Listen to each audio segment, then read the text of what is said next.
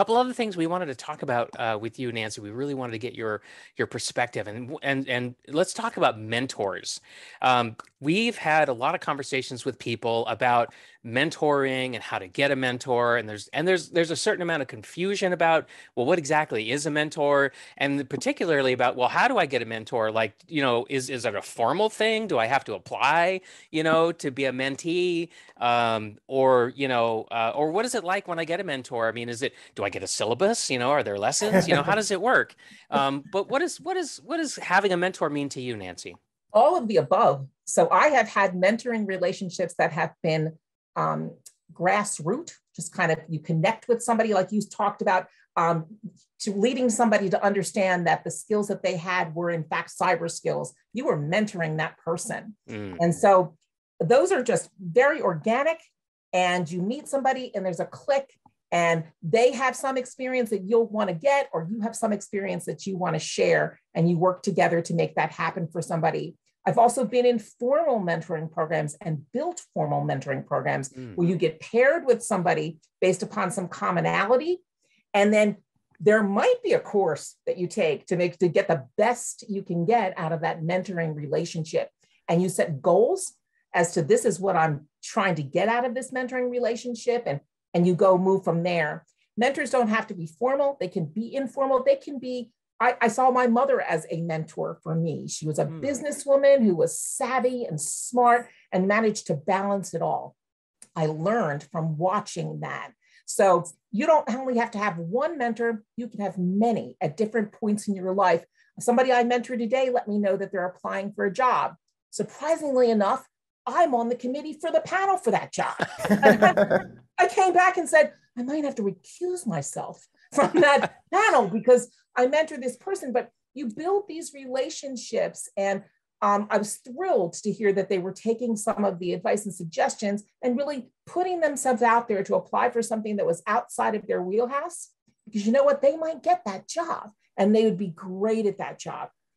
The mentoring program that I helped build was one of my Women in Cyber programs. One of our targets was to help people break into cybersecurity and get jobs in cybersecurity. And so we attached people that were seasoned, that were hiring managers, with those that were entry level and just either in college or having graduated or just trying to learn to break in. That's how I got my librarian, for instance, from one of those relationships. Right. So you can absolutely have mentors in many ways. Don't shut the door, learn what you can, but come to an agreement with that person around, what are you trying to get out of this and how can they help you? Yeah. As a mentee, you are accountable for setting up those times in that relationship. So right. That's what I'll say too. Don't think your mentor is going to do that, set up this time with you. Take ownership for it and set up time with them. Right. Yes. Thank you. Those are really good insights and practical, examples, right, of what a mentor can do for you and what that can be like. I know some people are very shy about asking somebody to be their mentor. And so, one of the things, Jason and I talk about in the course that we run is that, hey, you need a mentor. However you get a mentor, you need a mentor. And one of the options is to sign up for mentoring. And that's kind of what we do in our hired course, right? And we talk a lot about mentoring, and really that's what this podcast is about. If you're listening to this podcast right now, hey, guess what? You're in a mentoring relationship. It's a one-to-many, right? Because we don't, it's not interactive right now, but you're getting mentored right now. Jason, what are you thinking about mentoring? What can you what have we not said that's important to say? Yeah, so a couple of things. One, you're absolutely right. This is a form of mentorship. It is a one-to-many form of mentorship. I've had lots of mentors over the years. Some of them are where we actually meet and have lunch once a week and we talk about what's going to be happening. Some of them are just people that I respect and look up to, the way they run their businesses or the way they run their certifications or the way they do things.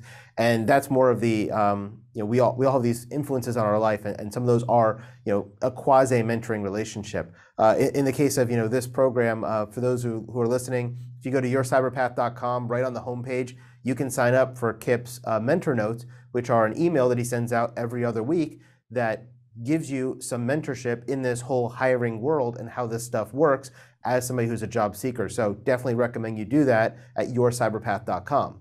Now, the other thing I like to talk about when you do mentoring is that, as we said, you can't have multiple mentors. You also need to pick the right level of mentor, right? And this comes down to where you are and where you're trying to go. For instance, if I was a brand new person and I'm trying to break into cybersecurity, having a mentor who is somebody like Mrs. Hunter, who is a VP level, very, very senior person who's been in this business for 15, 20 years, is probably not the right mentor for you. Yes, she can probably open some doors and help you get your first job, but she doesn't really necessarily understand what you're going through on a daily basis and the struggles you're facing, because she went through those 10, 15, 20 years ago, right? Same thing with me. I've been in this business for a long time.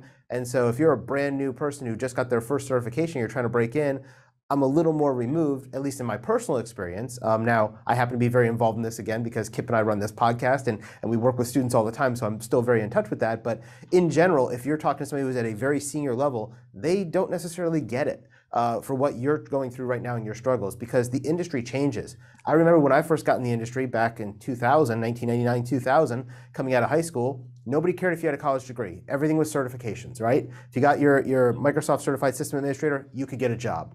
Then we went through a period where nobody would talk to you unless you had a bachelor's degree.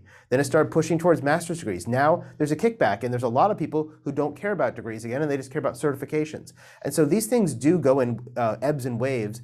And sometimes if you're with somebody who's a very senior person, they may not understand that. So what I like to do is find somebody who's about 2 to 5 years ahead of where you are. It's close enough that you can start mimicking their career path in yourself and be able to see things, and they're not so far removed that they can't necessarily help you, but they're still senior enough that they can open some doors for you because they already have some connections as well. So I find that to be kind of the sweet spot. If you do have somebody who is very senior, I know this is very popular, especially in minority communities, whether that is Black, Latino, women, those different population segments. There is this, people at higher levels are trying to help bring in new people into that. And so you do have some senior folks with junior folks. Totally good, but I also recommend you get somebody who's just a couple of years ahead of you, because I think you're going to get more benefit out of that on a daily basis. And when you do mentorship, as you said, it can be very laid back. We're just going to meet over coffee and lunch, or it can be very strict, where you kind of say, okay, these are my goals for the next 7 days, and then in 7 days you're going to meet back with that mentor, and they're going to verify you did those things. And it can be very structured. So it really does depend. But for me, I always find that that 2 to 5 year point of somebody being ahead of you is kind of the sweet spot.